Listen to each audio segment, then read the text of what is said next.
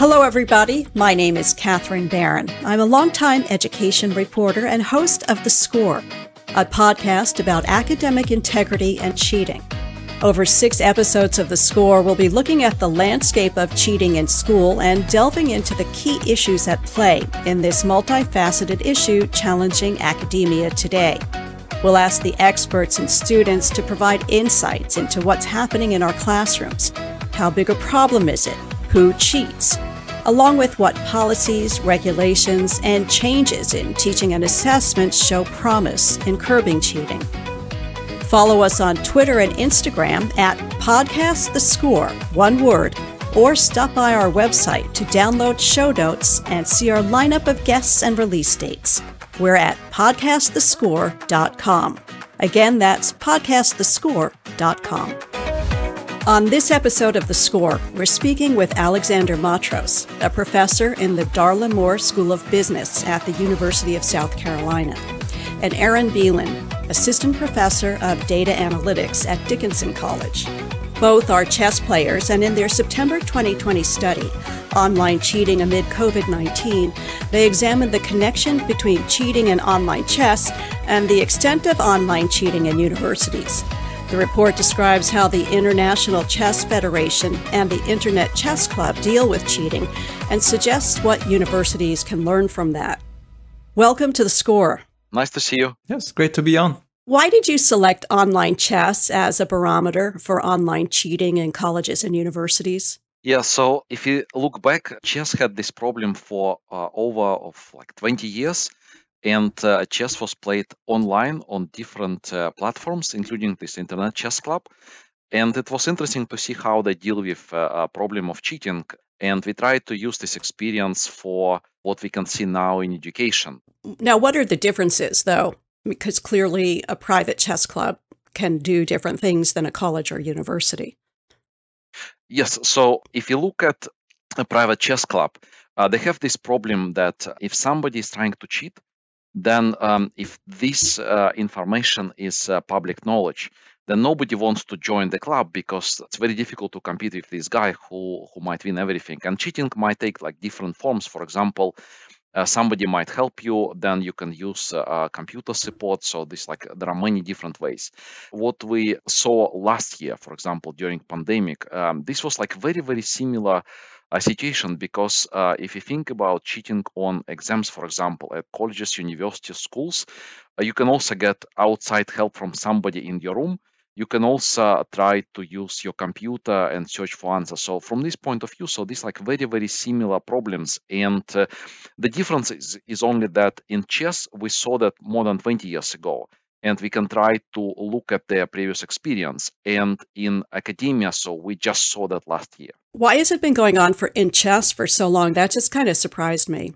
It's just, again, this is kind of nature of the beast. So in humans, they would like to win, so they would like to get some money. And in chess, if you are not the top player, so you would like to prove that you can beat everybody else. And if you see that you have some problems, one possibility is to use some outside help. It was a lot of money on stake. So, for example, if you qualify for this event, so then even if you eliminate it immediately in the first round, you can win $5,000. And now we're talking about more than 20 years ago. So it was a lot of cheating. So just people try to help, people try to use computers and so on. So this was just one kind of extreme. But if you look at research sites, so you can see that in different competitions, so people try to show that they're the best. So sometimes money involved, but even if you remove money, so still on pride, so you can try to show that I'm better than my opponent. And people did some experimental studies when they found that in a tournament without prizes, people would still ready to put some effort in order to win the competition. So it's not just that the stakes are high, there's money involved or winning a competition, but there's also something about human nature that's involved. Yes. So even if price is equal to 0, so then people are ready to put effort when you have to spend resources. And then at the end, you win nothing, but you win your pride. So, okay, so I managed to beat these guys, yeah. In academia, you specifically looked at advanced placement exams, which can earn high school students college credit. And what did you find there? And what was different? Was it online for the first time? Were there hybrids? What changed during COVID? Yeah, the 2020 AP exams were the first time that these AP exams were given online this was basically because of COVID. And so what happened was this. So if you look at Google searches, and this is public information, you can just access this information easily. What you see is this. So the 2020 AP exam for the math subject was given on May 12. So this was in the afternoon Eastern time. So we have 2 p.m. on May 12. And so if you look at some of the keywords related to math concepts, such as, derivative, integral, critical point, inflection point, things like that, you'll see a spike at exactly 2 p.m. and then, following 3 p.m. and so on, the spike basically disappears. And so the next day, on May 13, it was the English literature subject. And so if you do a similar study, so you check this time, so instead of checking math-related keywords, you check literature-related keywords. So you can do, imagery, literary techniques, diction, things like that. You get the spike exactly at 2 p.m. on May 13. This is, again, the time of the test.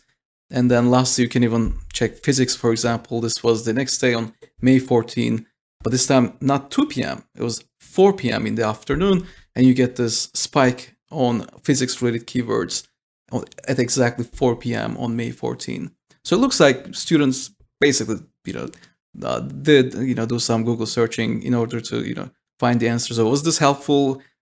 Yes, no, we're not sure, but at least students tried. At least they tried to cheat. Okay. Was this an unproctored online exam? That is correct. It was unproctored. Is the College Board changing the way it does that this year? Will there be proctoring? Yes, in 2021, the College Board decided to give options to students. So they can either take it at home, similar to 2020, but if they did, they had to use a camera. So there was some proctoring involved, unlike the 2020 version, or they could just, take the exam at their schools. That was also an option in 2021, which was not available in 2020. Of course, cameras don't necessarily eliminate the cheating. A college journalism professor sent me an article about cheating written by a student of hers, and it begins with a description of how one student set up her desk before an online exam. And here's how it starts, and the name has been changed. It took junior Madison Davis an hour to set up for her economics final. Her phone, which she propped up against her laptop screen, displayed a quarter's worth of downloaded PowerPoint slides. Her notes were taped to the wall behind her computer. Minutes into the exam, a classmate's text popped up on her phone. "What did you get for number 2? Her movement was being monitored through her laptop's camera, and she didn't want to get flagged for suspicious behavior on what was supposed to be a closed note test. She typed her response quickly with one hand, careful not to move her phone out of its resting position." So they have this figured out pretty well. The students are very creative, so they are very, very smart, yeah. And this student also said that before the pandemic, she had never cheated on a test. She hadn't even considered it. But since classes were moved online in March, this elaborate setup has turned into her pre-exam ritual. And she said, "The more people I talked to, the more I realized that everyone was cheating in some form or another." And you had posed several questions in your report, including whether colleges or universities can expect a surge in cheating to continue. And you write that unlike the face-to-face examination, cheating should be expected in online testing. And you add that cheating is a part of the student equilibrium strategy in the online examination. So what does this say about us? It just seems to be a sad commentary on who we are and our ethics. In our paper, we looked at this problem from at least 2 directions. So first was theoretical approach, and second, we looked at some data from real life exams. So we had a simple model. in this simple model, like we just assume that a student can either cheat or not to cheat. So if nobody cheats, then professors would never monitor, and then it would be like so simple to cheat. And then we also looked at data. And so, Aaron, maybe you can just Mhm. talk a little bit about the data what we found. Sure, yeah. So in the data, so we were quote unquote lucky in the sense that we had one special tool that enabled us to basically pinpoint what's going on. The issue was this. So we looked at the time the students took to answer their questions. So we gave them basically a test with 20 questions, and these questions were not multiple choice. So the students had to basically enter numbers using their keyboards. And what we saw was that some of the students had very strange timings. So, for example, on a question that you will expect a student to take on average, let's say 5 minutes, the student gave an answer in 7 seconds. And so okay, you can say, okay, this is one occasion the student just gave a random, just inputted a random number or something. That was not the case. That was the correct answer. So, for example, the correct answer was, let's say, 347. So a student was able to pick that number, 347, in less than 10 seconds. And this kept going and going. So next question, similar.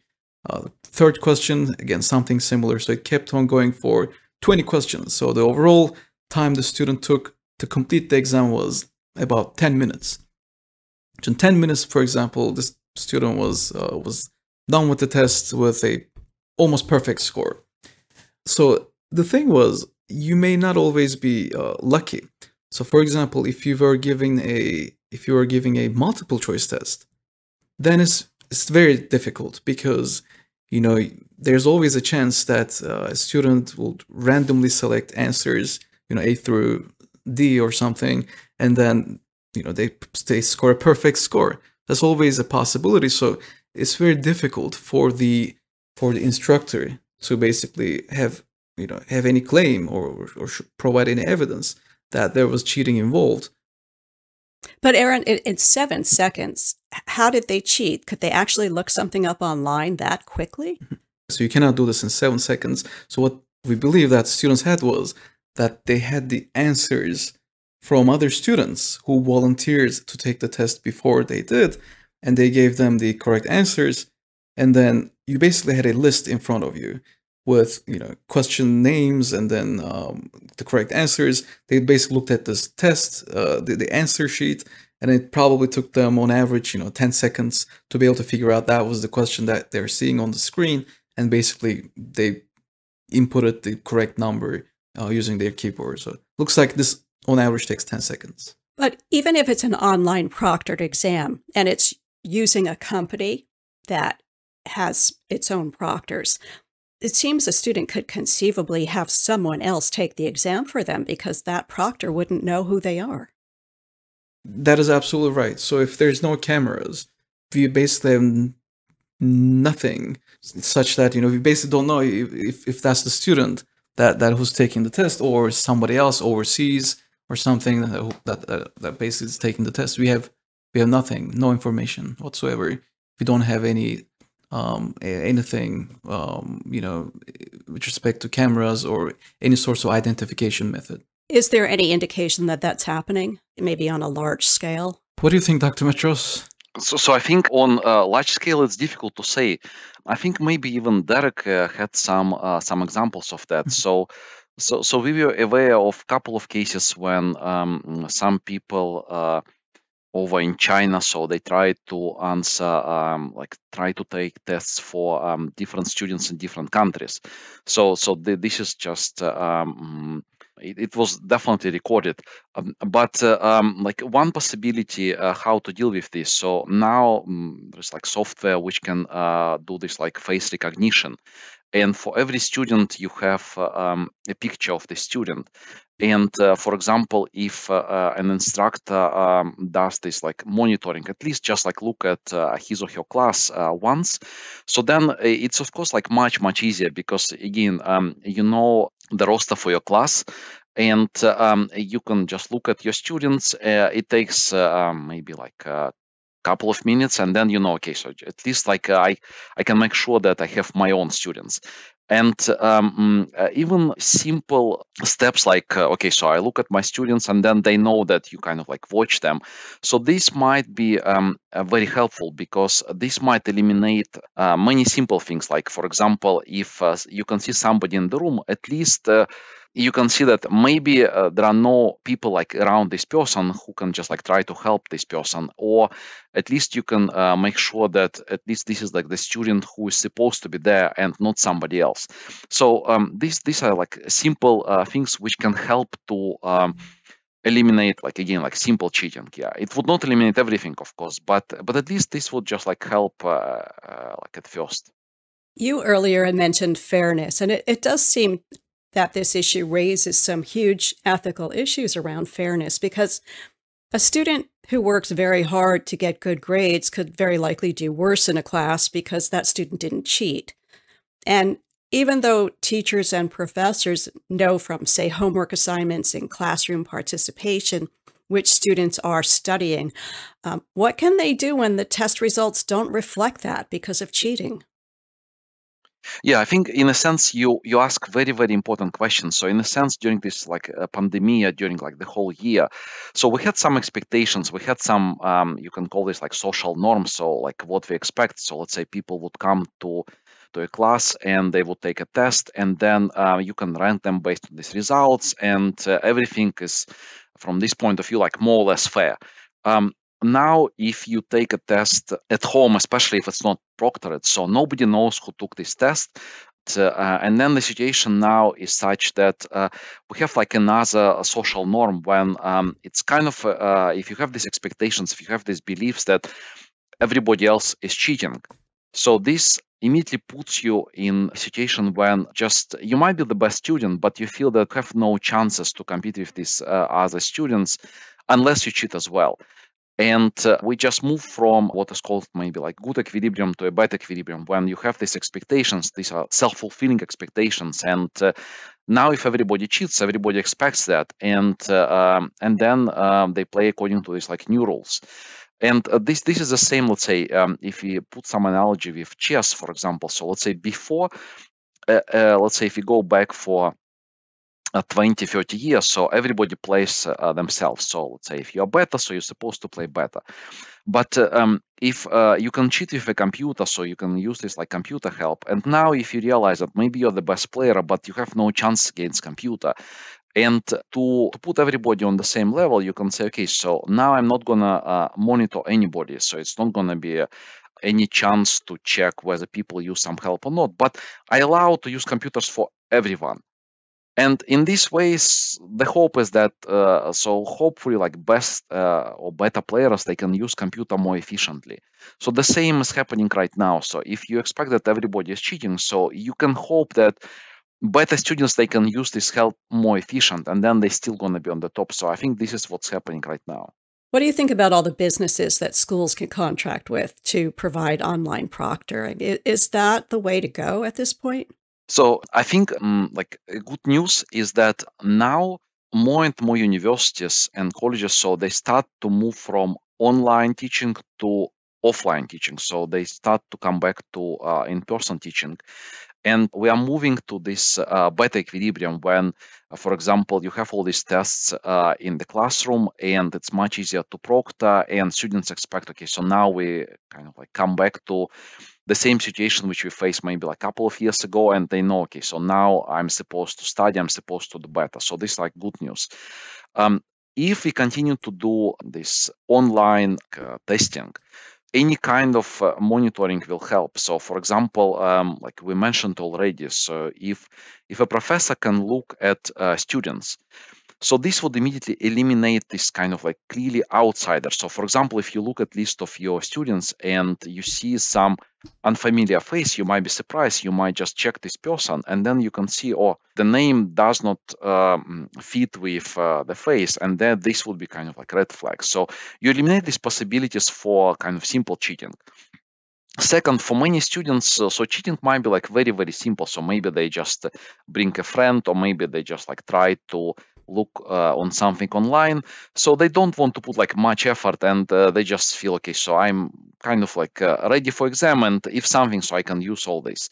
So if you put a little bit of effort trying to check them, so maybe they would just abstain from this kind of behavior, and then this like even simple monitoring can remove a lot of cheating. So it would definitely not remove all cheating, but it would remove simple ones. So for students like you described, so who would actually prepare their rooms, you cannot eliminate that. But they put so much effort. So if they would study instead, they would do so much better. It does seem like that, doesn't it? If you put the effort into studying that you do into figuring out how to cheat, you'd get it. You'd do well.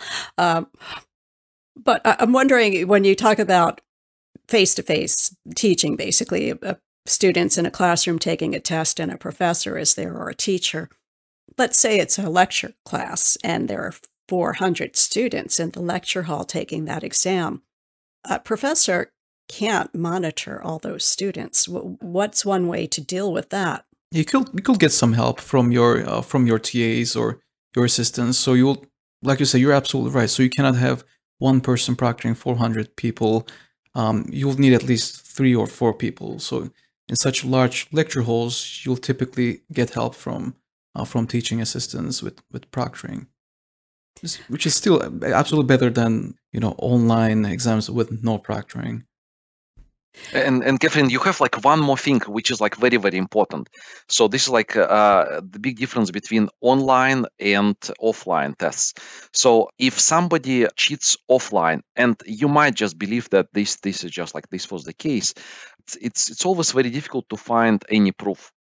So because you don't have like clear evidence, so you have only some feelings, you have some observations, but it's never okay, so I saw that you use some help in the classroom. Usually if somebody is caught cheating, you have evidence, like very clear evidence. And then this means that for many students, so this might stop them, because, I mean, of course, it's still going to be some cheating, even if you monitor students in the classroom and so on. But they know that, okay, so if something is going to come up, then it will be like very clear evidence. And then once we go for this academic integrity committee, so then everything is right there.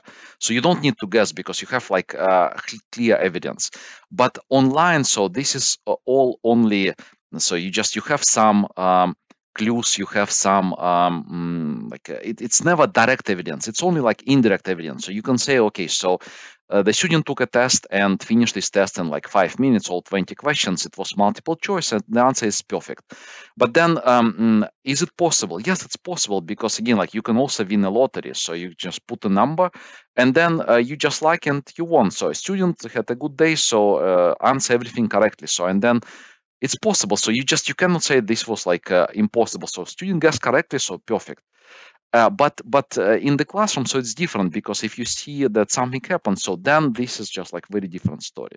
Well, that leads me to ask about how likely colleges and universities are to take punitive actions, because you can't always tell. And in the test organizations, you write that they simply disqualify people, they bar them from future participation. It doesn't seem like that's happening in universities. Maybe a professor might fail a student, but we don't see students being expelled or suspended in huge numbers for cheating. Here I have only one suggestion, and also we have this in the paper at the very end. So it would be so much more consistent if a university has a particular rule for all departments, for all instructors, because unfortunately what we saw, let's say last year, different instructors, they might have different rules. And if university would clearly say, okay, so our policy works like this, so the case goes to this academic integrity committee, then they make final decision, and this is end of the story, and everybody knows that. But what students experience in the past, so they take one class, they have like one set of rules. They take another class, they have another set of rules. And this was not like consistent, unfortunately. Mm-hmm. But do your colleagues feel that there is a lot of cheating going on in their classes, or do they feel that their students, I'm just wondering, like, is there a consensus that, yeah, it's going on, or are they sort of in the dark about it? No, I think this is like clearly a consensus that it was cheating, and what people would do, so they would try to find like some ways how to deal with that. But again, this is where it would be very helpful if such initiative would come from the very top, such that it would say, okay, so this is going to be the same rule for all professors. And since we talked about proctoring, we talked about cameras, so it would be so much easier if, for example, let's say it comes from the top of the university and they say, okay, so every exam must be monitored, or let's say every student must have a camera if it's an online test. It's kind of like the rule. Have either of you had students cheat? And if so, what did you do about it? Yeah, so students, they knew that we have case like that, so we have to report the case to this academic integrity committee, and then after that, so the committee would decide with the student, and it would just go just between these two. So this again, like this is policy from the university. This is your university, the University of South Carolina. Yeah, University of South Carolina. So just again, like if you see case of cheating, so you have to report to academic integrity committee. And then after that, so academic integrity committee would deal with the student, and then they would make the decision. Yeah. And have you reported students? In my first 10 years, I had 0 cases, and and during pandemic, so yeah, I did report several cases, and then it was really decision between academic integrity committee and students. So this was just like it was kind of like off my hands after that, and then they would make decisions. And decision of this academic integrity committee is final, so they just make a choice, and that's all. What are some of the things that happened to the students that you reported? Usually, they would meet with the students, so they would look at the situation, and if the decision from the committee that it was cheating, so then they put some notes on the record, and a student would need to take some class about like the appropriate behavior. And I think they would give like a warning. So I don't know what would happen after like a second warning, or if it's going to be second warning. But they definitely put some red flags around a particular student who would be found like guilty of cheating. Yeah. How about you, Eren? Yeah, so I'm lucky in the sense that, all our classes are in person, starting from this semester. So far so good. So I'm pretty happy with what's going on. So previously though, so when we were giving exams online, it was a little bit more difficult to ensure that there was no cheating, because there's always some chance that some students were cheating even with cameras, because like you mentioned, so students can be creative and sort of come up with those creative solutions. But if you're there in person, then I feel much better. Are universities hesitant, though, to take very strong action against students who cheat because they're paying so much money to go to school, and you don't want, I mean, that could be part of it. The other part of it is that maybe the university doesn't want a reputation as having a lot of people who cheat, so they kind of quash it a bit. Have you found that?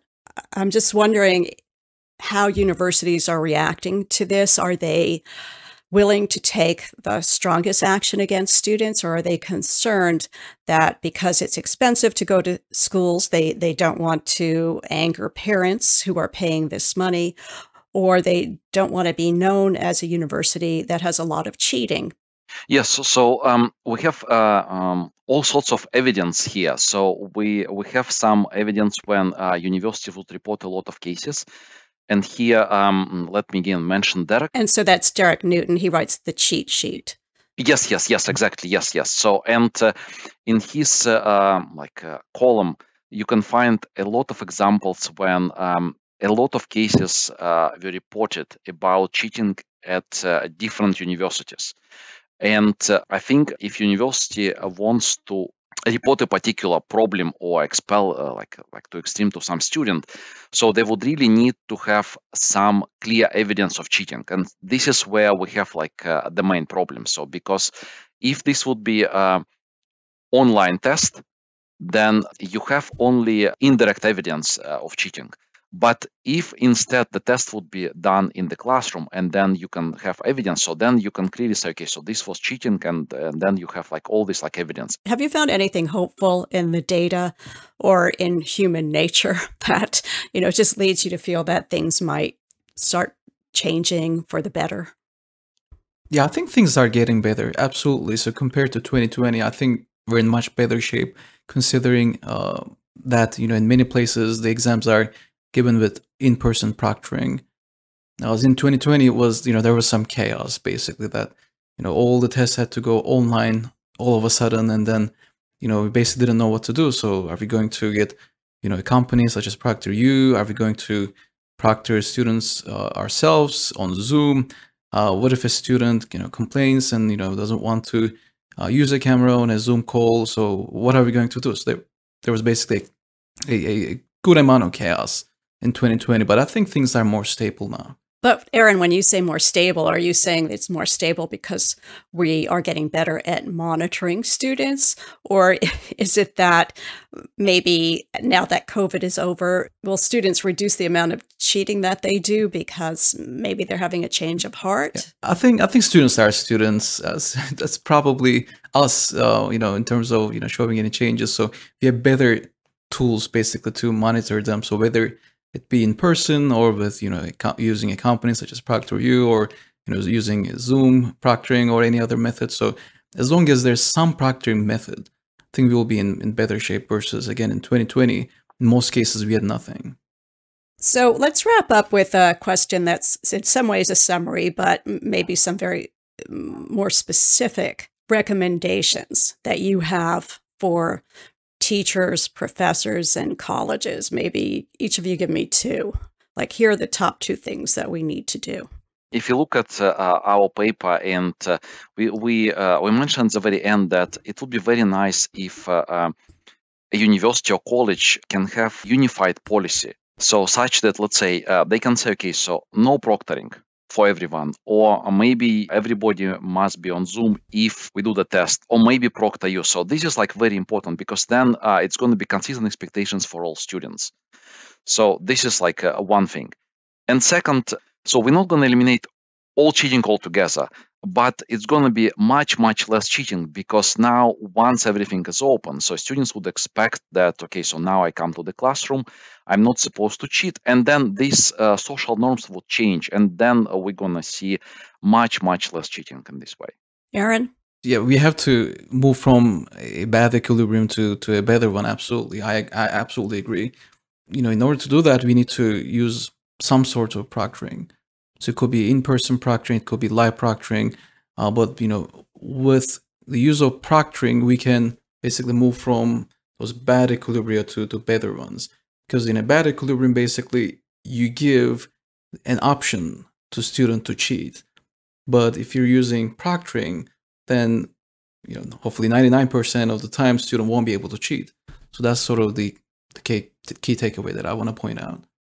So neither of you mentioned, hey, let's talk to the students about ethics and honor. but Catherine, so people did research about that. When students, if they take a class, if they take a test, they have this like honors codes. They know the rules.